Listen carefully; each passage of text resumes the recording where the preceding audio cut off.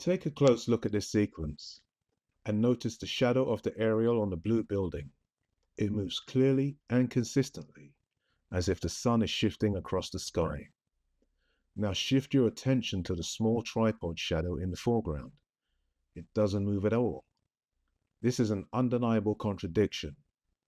If the sun is positioned, as they say, 93 million miles away, is truly the light source, all shadows should move in unison and at the same rate, regardless of their position in the scene. But that's not what we see here. The aerial shadow changes direction while the tripod shadow remains fixed. This suggests two entirely different light behaviors within the same scene, an impossibility under natural sunlight. The only plausible explanation is manipulation.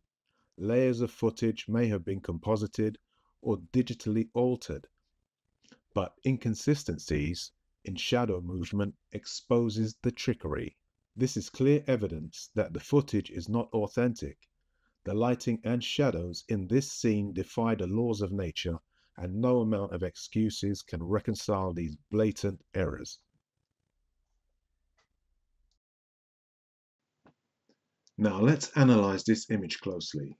Focus on the shadows cast by the two men in blue jackets near the center of the frame. Their shadows extend at a distinct angle, pointing slightly to the right. This angle suggests the sun is positioned high in the sky, directly above and slightly behind them. But now look at the shadows of the two individuals in black jackets near the orange vehicle and the blue building that's on the right.